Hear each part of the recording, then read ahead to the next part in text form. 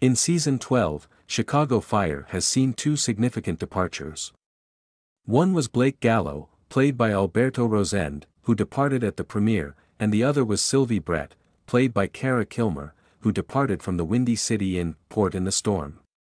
Naturally, Brett wed Matt Casey, who had formally left the program 2 seasons before. Due to the former's exit, the latter's homecoming was overshadowed, but some real-life news indicates that fans might not see Casey for a while, if ever.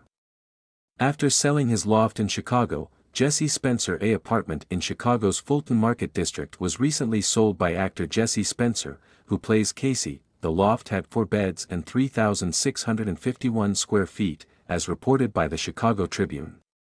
While still a full-time cast member in 2015, Spencer paid $1.1 million for the loft.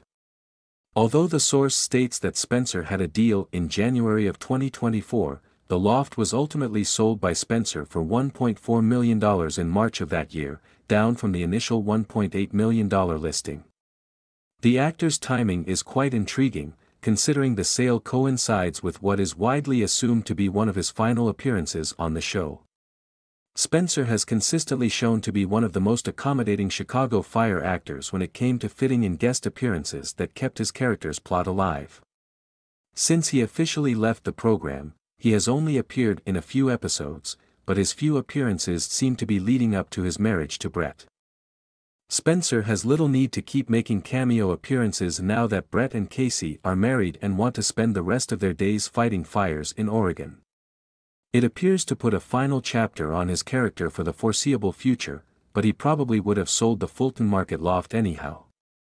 During Season 10, Spencer got out of the show. Because he wanted to spend more time with his family, Spencer ultimately decided to quit the show.